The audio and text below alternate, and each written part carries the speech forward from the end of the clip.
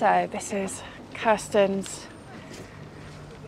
Kirsten's also, I think, the only boat that has a significant bowsprit. A significant bowsprit, yeah. And also a very nice figurehead on the boat. Yes, very nice figurehead on the boat.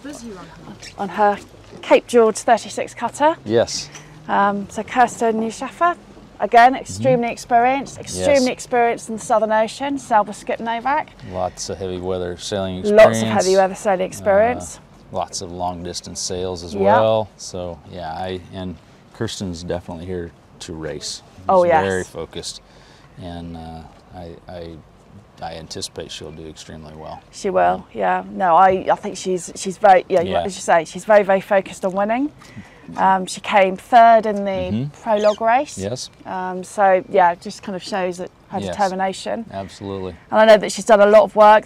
I know COVID was a problem for her when she bought the boat. Oh yeah, she took it to Princess Edward Island and she did a lot of the prep work there. Got stuck in Canada. The boat was stuck in Canada, and she got stuck in Canada, and then she got stuck in the United States, and so yeah, she had a pretty rough time, but was able to get a lot of work done on her boat. And, yeah, I commend her for that because she had a very difficult situation in her preparation. Did. Yeah, but she sailed relatively recently here, so she's crossing. She went down to Cape Town and then came up. She did, yeah. So she's got lots of miles on the boat. She already. has. Yeah.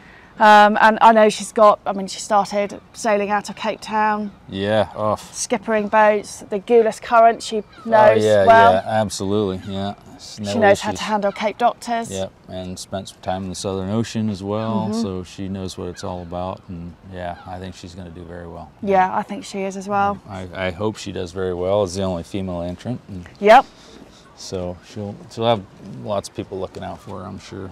Yeah, no, it'd be good. And I don't think she needs it. No, I think she's prepared and ready to go. Absolutely, she is.